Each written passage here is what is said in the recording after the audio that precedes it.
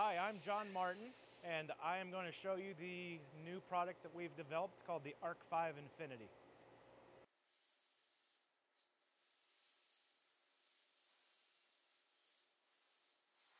ARC-5 Infinity has a continuous rotating torch that has endless rotation with slip rings to carry all the electrical signals to the welding torch, as well as the gas and water. The water is used for the coolant internal to the torch. We've taken this technology from our previous rotary head machines like the ARC-6 as well as the ARC-5i. And what we've done is we've incorporated it into a robot. And so the robot has replaced the standard column and boom manipulator, and the controller that we've developed is moving the robot in an X, Y, and Z motion that's coordinated with the rotation of the rotary head. So we can make circle shapes as well as straight linear moves and weld race tracks or any bore similar to our ARC-5i cladding system.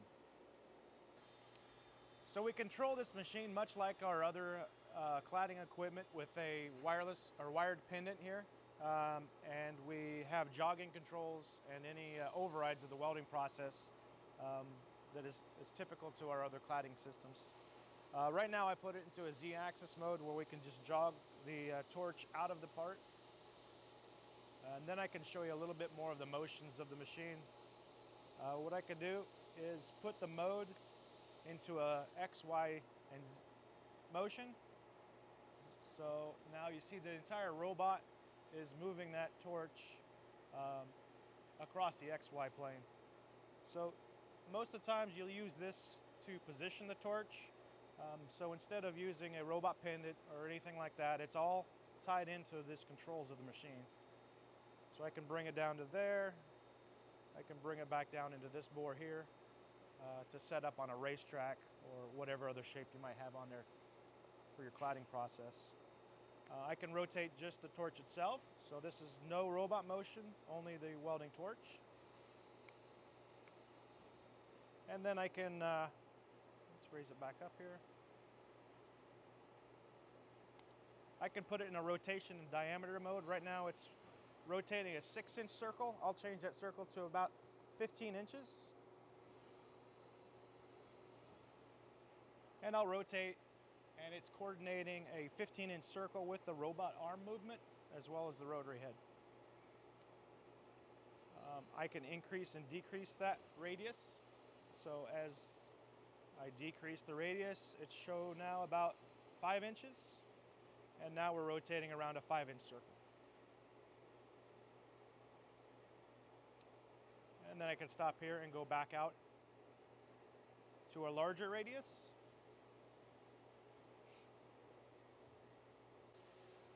Let me show you a few of the motions that are possible with this machine. We can put the modes in several different selections. One of them would be the X and Y direction.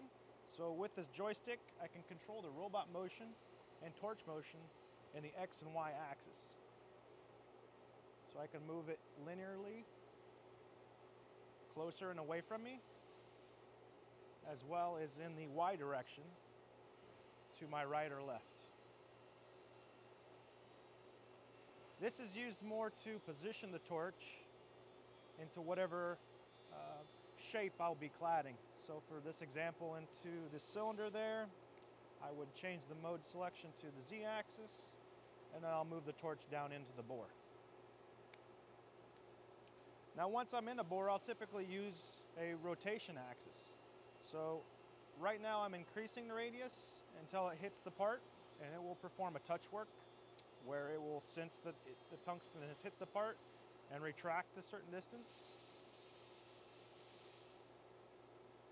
And I know this is about a 6-inch diameter, so I'll change the diameter here to 6.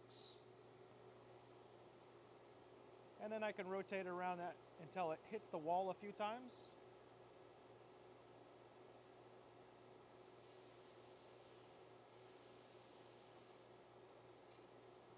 And I can make a circle inside of that bore. Now you notice that the circle's not exactly centered. So what I can do, once I know the torch can rotate within that bore, I'll go to the point that it's the closest.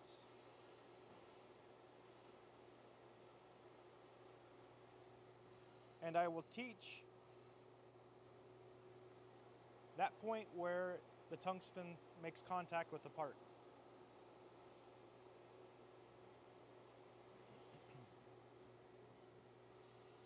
I'll record that point.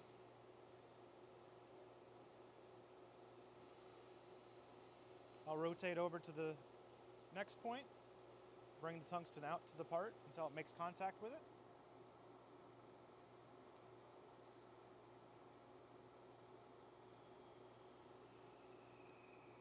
I'll record that point, and I'll do this 2 more times. It doesn't really matter where at in the bore, just as long as they're separated by some distance. Because what we're doing is calculating the center point off of all these top positions.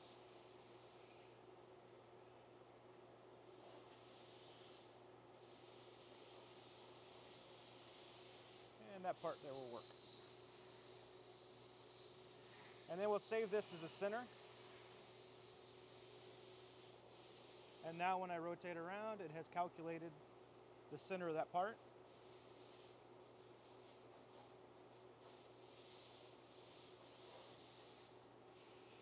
And it follows the part around.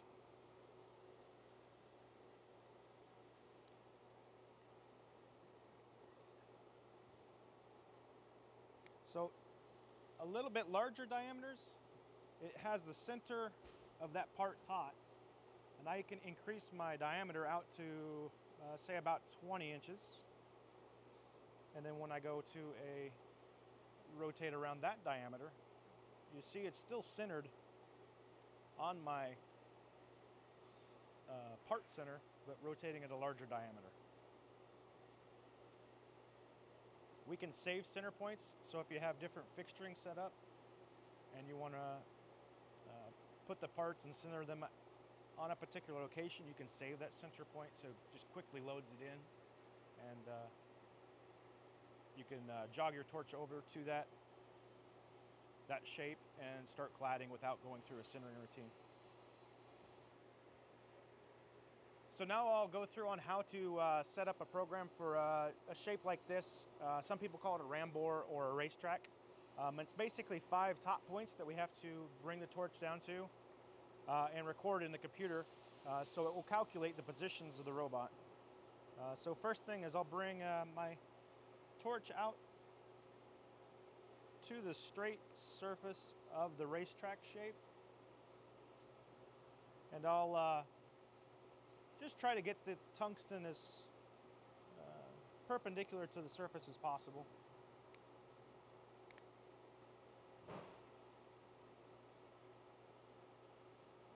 And I want to make sure that it's on that straight section, and I'll use the touch off to touch off, so it's always a consistent distance away from the part. And that's point 1, and I'll teach that part. So we record the X and Y positions of that point. Now I'll come over to the second point, which is still on this straight section.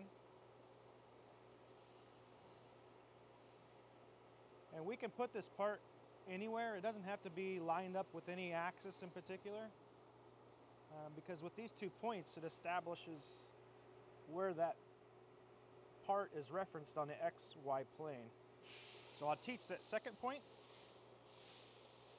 and then I will rotate my torch around for the third point, and the third point is right at the apex of that radius half circle move.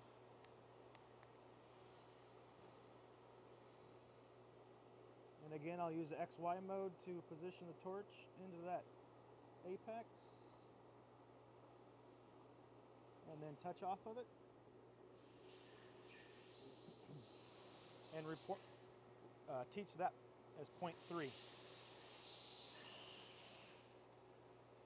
Point 4 is going to be on the opposite side straight section anywhere on that surface.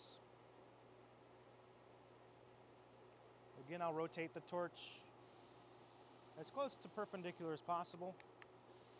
It's not totally important that it's exactly right because it uses the TCP of the tungsten to calculate that position. We'll teach 0.4, and then 0.5 is on the opposite wall.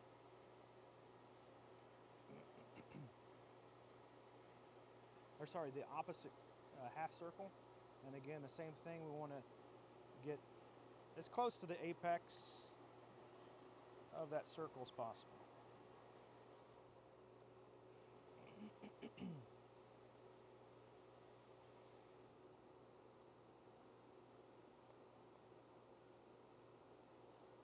And I'll just let it touch off of that final point. Okay, and I'll teach that. You can see here, there's the points, the 5 points that we taught, the XY positions of those points, and the shape that it drew based upon those positions. So we can see that that shape is very similar to what we're actually welding, so we're good to test it. We have just programmed the part, now we're getting ready to dry run it to make sure that the torch follows it. I've turned the arc off, and then the machine to run, and the torch will reposition.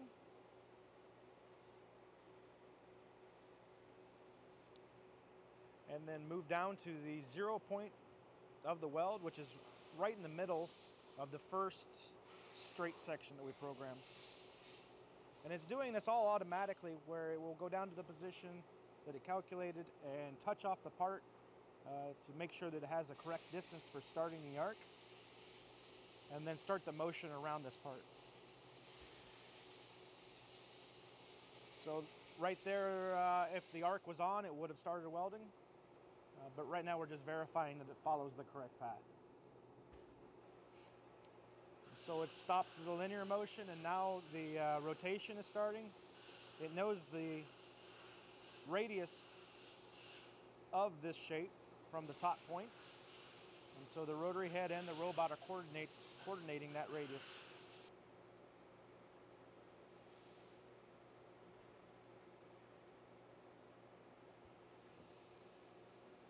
All right, that's made it all the way around, so we're good to put the machine into stop, and we'll enable the welding and the wire and weld around this part.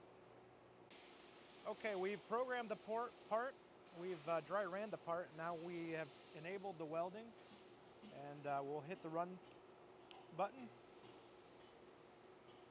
so that the machine will go clad this surface.